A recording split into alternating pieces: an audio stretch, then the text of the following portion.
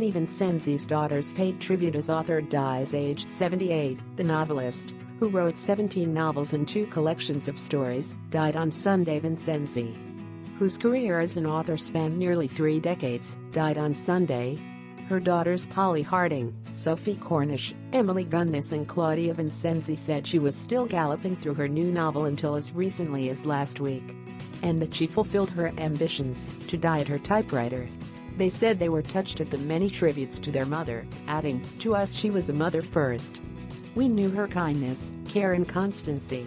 She often said that the most important thing a mother can do for her children is to be in their corner, and she was. Every day, every time. She encouraged us in everything we did, and sincerely believed that we were the most talented girls in the world."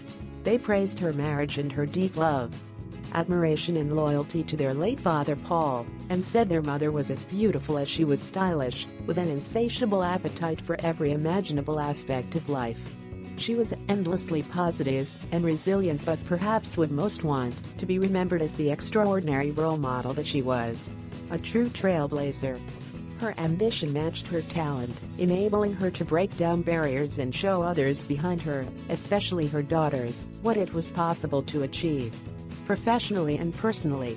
They said that, although she was met with health challenges in her later years, she was adamant to remain, in her own words, cheerful and positive, someone the grandchildren remembered as happy and fun to be around. Vincenzi's agent Claire Alexander said she had such a generous gift of friendship, quite blind to whether someone was the boss or just making her a cup of tea.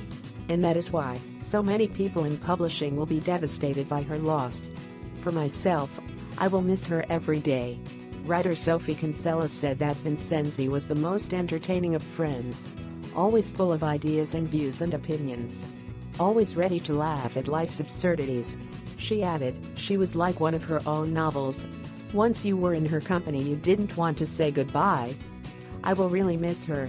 Vincenzi's first job was as a librarian at Harrods.